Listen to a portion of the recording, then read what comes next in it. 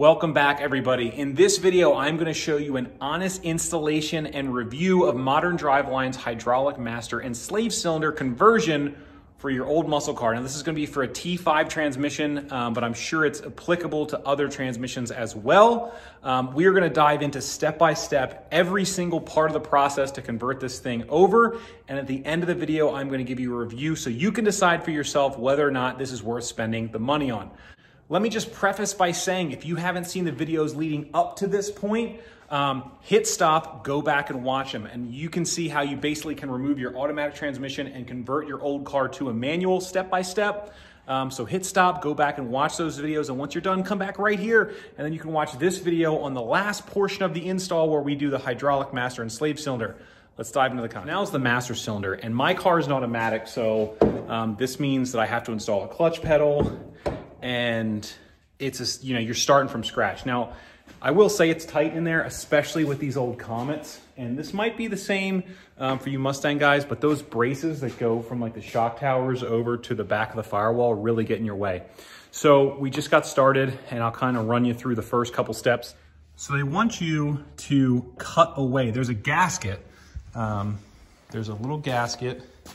They want you to, and mine was falling apart, but this sits in here kind of like this. This is on top of your steering column.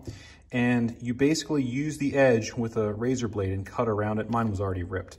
Then they want you to measure down about 2.5 inches. Mine wound up being probably more than 2.5 inches just because of, well, no, actually it's pretty darn close.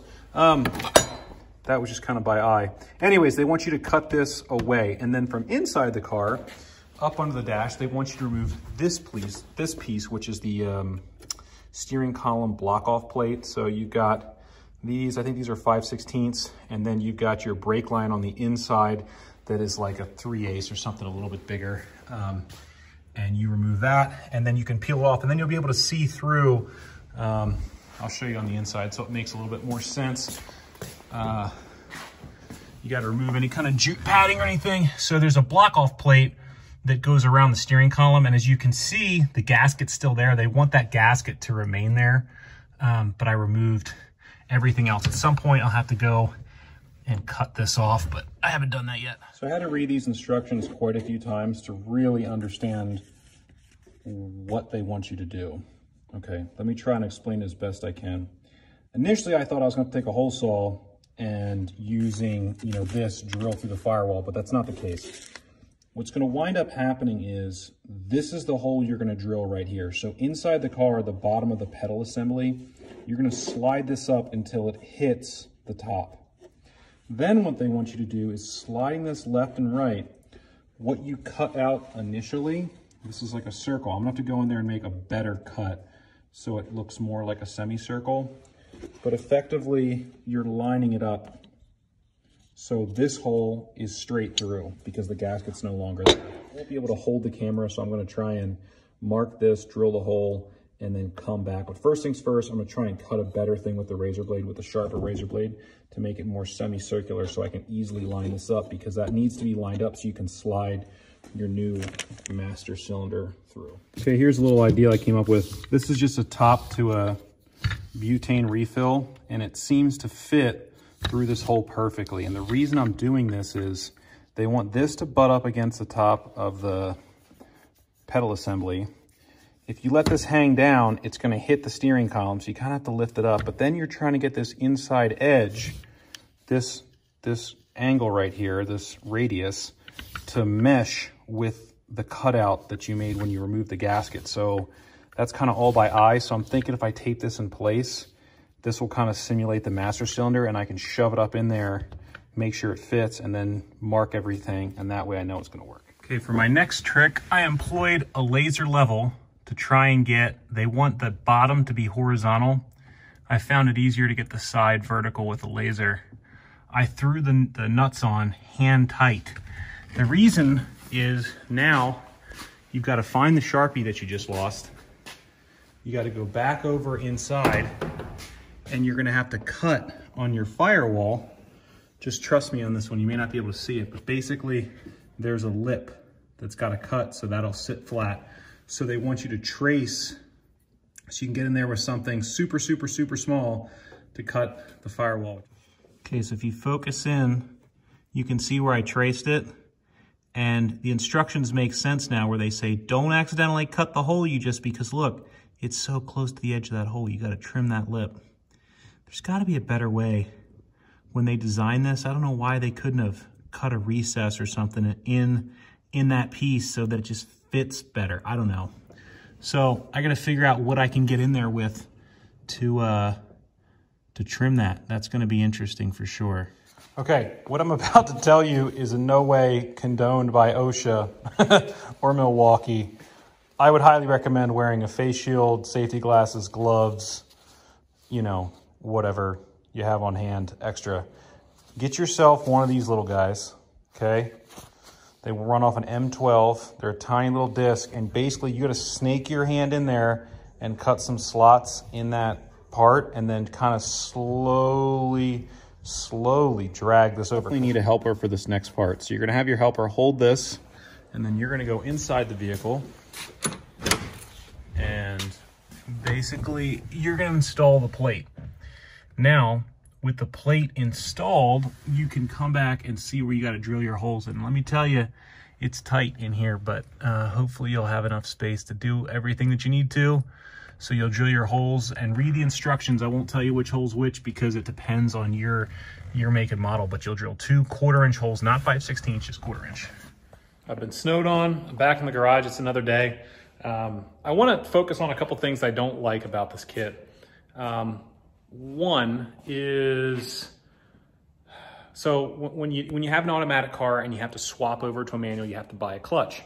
In the instructions, one of the first things it says, it talks about grinding out this little stud, drilling the hole out, blah, blah, blah. I just assumed when you buy a clutch to do an automatic to manual conversion, they're gonna give you the clutch that already has that done. No, they sell you a nice new painted clutch that you have to take a grinder to and grind off this part and drill it. Like, why do that? If I'm spending $160 on a clutch pedal, which is a lot of money for a clutch pedal, why is that not already done? So that's one of the things I don't like. The other thing I don't like is there's no instructions that I can find on how to change the clutch pedal. So here's what I'm gonna tell you. You can't just knock the old pin out and slide the new one in. On my car, at least, I've got windshield wipers. Mine's a 2-speed wiper. I don't know if, or mine's a single-speed wiper. I don't know if the 2-speed is different, but you have to undo the 3 bolts that hold, there's like a little cover for the wiper motor. You have to undo those, drop those down, and that's how you get the bolt in. And then there's bushings. The bushings want to fall out. They should show you a diagram, one, of where all the bushings go, so you know where to put them back in. They should show you how to remove it, right? There's just some little things like that. Like, all in all, I think the kit is pretty good, but the instructions could be improved upon for sure. And come on, if we're buying the clutch, just sell us one that's already modified. Here's what I'm talking about. Nice brand new pedal, all nice and painted, even says Modern Driveline on it. This piece, you got to grind this and drive this out right off the bat. How silly is that? So now that you've grinded it off and made a little nick there, which I'm kind of frustrated about. Anyways, you can take a punch or an air chisel, just knock that out. We'll go ahead and do that right now. And that's what it looks like when it's done. And just to check, go ahead and take one of your little clevises here and just make sure that that slides through. It does. So we're all good. So once that's all touched up, what I did is I went and took off the cover on the clutch pedal so I can measure, because I'm gonna cut the brake pedal to the same dimension. So if I look here, it's 3 inches. So I will trim down my brake pedal to 3 inches. Once you've cut your brake pedal down, I'm not gonna put any glue or anything on it yet, but then you'll just take your old pedal or your old pedal cover, which might require 2 hands, and it should just slide right back up in there, just like so. There you go. I mean, it's not perfect, but from a glance, it looks totally fine, right? You can't even tell. Change of plans, screw that. Ditch this thing. It's not gonna fit right anyway. You're not gonna have enough holes. Go ahead, make yourself up a cardboard template. I may or may not do it as part of this video. Probably not. Just make yourself a nice block off plate out of cardboard, then trace that over to aluminum or something, some stamp steel, and just throw that in there, because that's gonna look like garbage. Again, another thing I wish they should really give you the option, and maybe they do, but I don't know. They should, you're buying this whole kit, sell you the darn rubber gasket, you know, or at least a stencil or something to cut out one for, because if your car is a 60 something, that gasket's shot by now, you know? So just another thought. So we're gonna jump ahead and we're gonna install the clutch pedal. Okay, we're gonna skip some steps because I've been underneath that dash, messing around with those linkages and getting that clutch pedal in there. And it's the least fun part of this entire swap, doing a manual transmission swap. If you have a car that already has a clutch pedal, a lot easier. Anyways, we are gonna jump up. We are going to basically do some things I should have done before. Well, not really. We're gonna go back. We're gonna adjust the slave cylinder to get that correct. We're gonna install our reservoir. We're gonna route our lines. We're gonna do all that stuff because basically what I read is if I were to connect the linkage and everything, when it's time to go bleed the system, I actually have to go back and disconnect it all anyway. So I might as well just hook everything up, put fluid in it, all that stuff to start, and then later on I can come back and adjust all the linkages to make everything work like it needs to. So we'll go ahead and do that. So this next part takes some time to get right. Okay, so let me talk you through it. It's gonna be hard to see, but if you try to focus inside there, you've got the throwout bearing. Now they want the throwout bearing to be riding, well, the clutch fingers are actually gonna, pressure plate fingers are gonna look like this. They want the throwout bearing to be riding up against those. So what they instruct you to do is there's a jam nut right here and an adjuster nut. You loosen this up so you can turn this. You take this and you shove it all the way back as far as it'll go. And then you adjust to the point where you have 0 lash. And let me tell you, my tip is to go a little bit beyond 0 lash, because every time I'd go to 0 and I'd tighten it back up, it would seem like it moved a little bit. So they want this thing, basically, they want the throwout bearing to be riding on the pressure plate fingers at all times. Okay, let me zoom out. So if your bleeding process, you've obviously got your bleed screw. Step 1, you want to tighten this up, fill the whole system up. I'm gonna go to the hardware store, grab some extra parts I need to come back. When I do, I'm gonna open this up until I see a stream of fluid coming out. Then I know it's gravity bled. Then you go ahead and tighten this back up. You follow the instructions with the syringe. Now the big thing here is I've got a loop in this line to put a high point above where the bleed screw is. That's to allow you to push fluid through with the syringe, but trap, you know, make like a little trap so that you can't suck air back in. It'll make more sense later on, but this is the kind of setup that you want to start. Okay, my next step here, I've got my bleeder shut. And look, you don't need to use .4, you can use .3. It doesn't need to be synthetic, but this is what I have.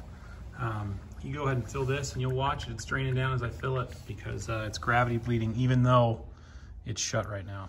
Okay, here are the steps. I've got the bladder installed per the picture into the master cylinder reservoir. I've drawn fluid up into here. The bleed screw is closed.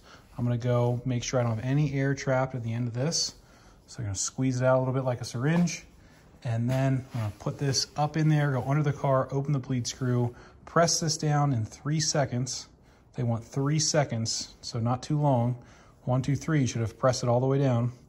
Then go underneath the car, close the bleed screw, and hopefully at that point, it should be bled. I know we glossed over this a bit earlier, but there are some steps inside the car, and the instructions actually do a pretty good job of showing you where the linkage pieces need to go and how to install those. The big thing that I want to point out for this step right here is you want to make sure 2 things.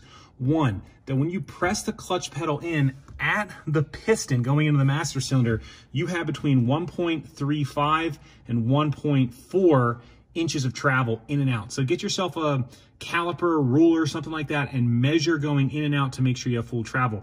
The second thing is you do want to make sure that you have a way to stop this clutch pedal. You do not want the master cylinder to be bottoming out in its bore, because that could damage the cylinder. So this is little button right there on the firewall. Let me see if I can zoom in so you can see it. That is installed as, basically that comes with the car. So that was with the car when I bought it, but if not, you would want to go ahead and install something like that so you can limit how far this clutch pedal travels so you don't damage the master cylinder. For those part of the instructions, I would say look at Modern Driveline's pictures. They do a pretty good job of explaining everything. Once you get everything bled, come inside, make sure you get a nice firm pedal. it's firm to the touch. You want it super firm. If this thing moves, you've got air still in your system. So you do want to make sure you get all the air out. The pedal should be firm from top to bottom. Okay, we'll jump back down on the ground. I'll give you kind of a final review and what I think on this system now that I have it fully installed. So I've got the system fully installed at this point. A couple things I'll say right before the end. Make sure you follow the end of the instructions. I'll post up a quick little video here you can see. You do want to make sure your system is fully bled. They recommend putting it up on jack stands, putting it in gear, making sure you can get the car in every gear. So I'll kind of show you what I mean by that. You'll see the wheels turn there in the beginning. That's because I didn't have complete disengagement of the clutch. I went back in and re-bled everything again and did this test a second time, and then I was good. So you'll see what I mean here in the little video that I post. But just take your time and make sure everything's good before you take this thing out on the road. The last thing you want to do is spend all that time and then get stuck somewhere and have to have a tow truck come pick you up because you can't get the car in and out of gear or something like that. Okay, let's dive into the review. Listen to a couple different points.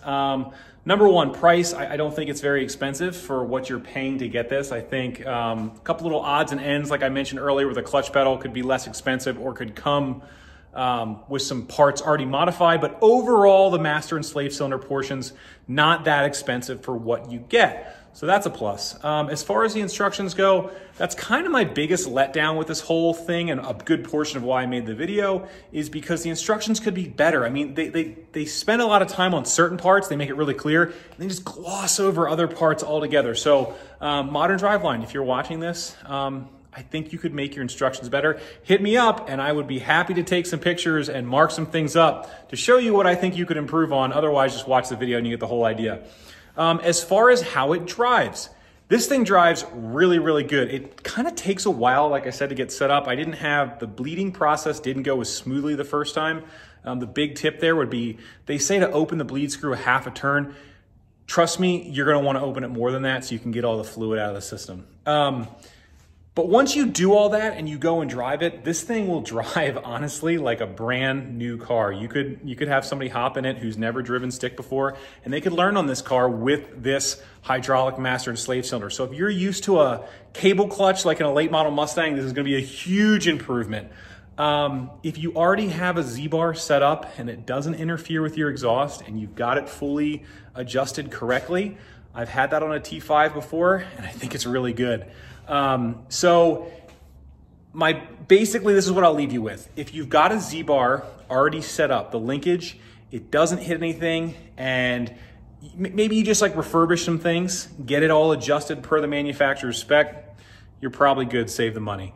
If you have a cable clutch or you want extra space or a really soft pedal, then this is definitely the way to go. So, hope you guys liked this video. Hope you found it interesting. Please do not forget to like and subscribe. If you'd like to see more videos on the Comet, go back and watch them because I've got tons more Comet content. That's a tongue twister. All right, guys. Hope you liked it. See you next time on Truck and Roll.